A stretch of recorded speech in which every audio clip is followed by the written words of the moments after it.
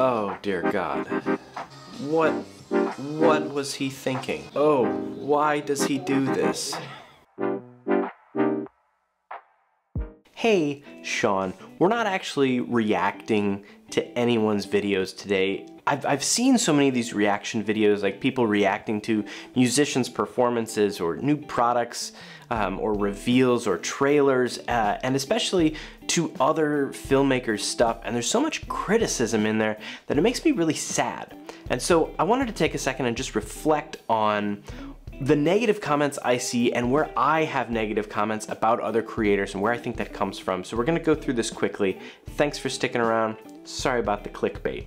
So my channel, as it grows, gets more and more comments, and I get negative comments about, you know, how things are lit, how they sound, my actual technical thoughts on a product after using it, and I get a lot of mean comments about my hats. Whenever I take the time to read one of these reviews, I check out the channel. Negative comments typically come from people who have never actually made anything themselves. So they don't have a respect for the process and the work that it takes. They're just sitting there criticizing without putting themselves out there. And so I wanted to talk for just a second about that, because negative reviews in general, like even with movie reviews, I don't understand why someone would write a review saying how bad something's writing was or how bad the camera were. Like Hollywood movies, there's a whole industry that just criticizes them. And I just don't get the point. What do we gain as a society from just tearing apart the things that we create? Because it's not constructive. We're not using that to create something better. We're just cutting something down and putting down the work that a lot of people put into these things.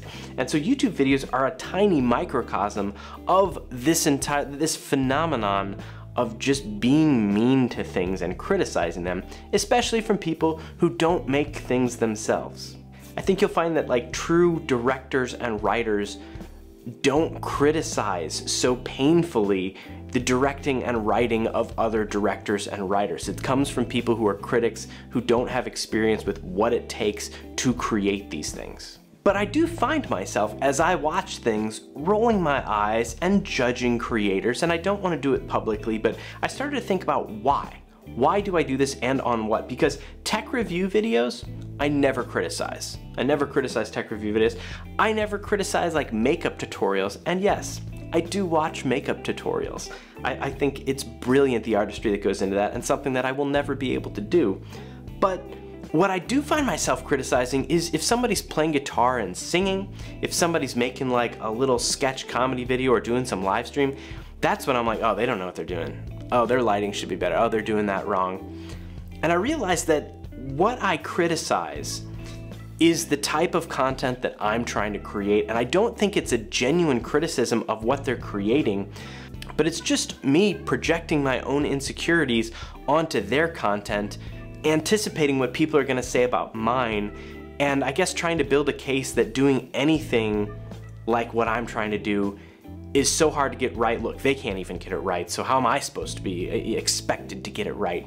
It's taken some time to step back and say, oh, this isn't what I should be spending my energy on, and kudos to them for putting out some content. I may not agree with some of it, I may have done it differently, but to create something and click upload or click stream takes some serious effort, and that effort should not be criticized, especially because we're constantly getting better. Every time we put something out that you or we may think is bad, that's an opportunity for us to grow, and I challenge any creator out there to look back at your old content and not see stuff that's worse than what you create now. We're always improving, we're always learning, and we can always look back and say, oh, can you believe what I thought then?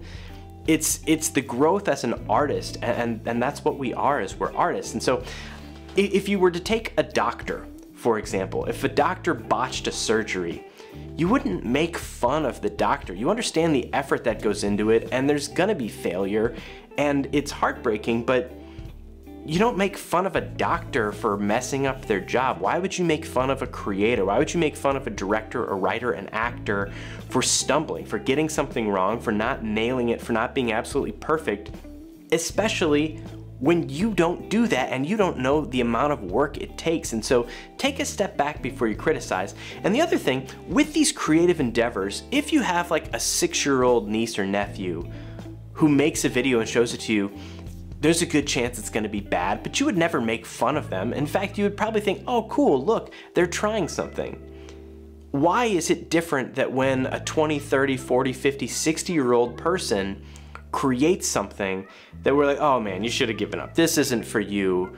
Don't even bother. Like, you missed the boat. You should have been an accountant. Whatever that criticism, that dismissal is, what age do we pick to not be allowed to try something, to not be allowed to explore creativity a little bit? Because if it's okay for a 6-year-old and an 8-year-old and a 10-year-old and a 12-year-old, 16, at what point do we say, you know, you're 18, you've got to just not try things anymore? Anything you put out there needs to be perfect or we're gonna tear it in half?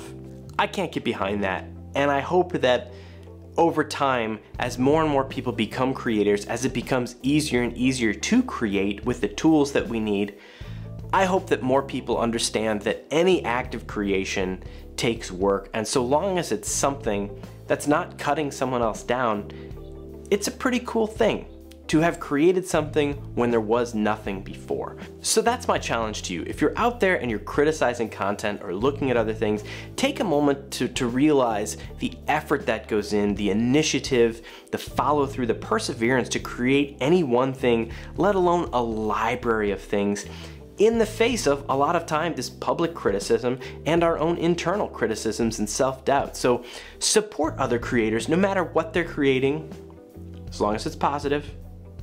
If people are creating mean things, that is exempt from all of this. Don't create mean things.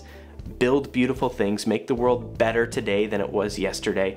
Add a little bit of beauty to it. But go out and encourage other creators. Leave comments on bad videos with something you liked. Find the nugget that you appreciated, the one thing, even if it is just the, hey, awesome that you made a video. Awesome that you made a song, you wrote something, even if you didn't love their voice, their performance, find some way to leave a positive comment. Not on my video, I swear I'm not fishing for compliments here, but when you're done watching this, go watch something else and leave a positive comment, and let's raise that discourse a little bit. Let's raise that level of conversation that we have with each other and make YouTube and the place where we want to put things a happier, more welcoming place than it often can be. And if you're a creator and you're seeing negative comments, check their channels, because odds are they don't make anything and therefore they have no grounds to criticize you whatsoever. That's all I got. Thanks for watching. See you later, bye. Hey, Sean. We're not really actually reviewing or reacting to anyone's videos because that's dumb to me, because a lot of times these videos are just making, oh, I'm stumbling. I have to be above reproach. Caesar's wife, here we go. Hey, Sean. No.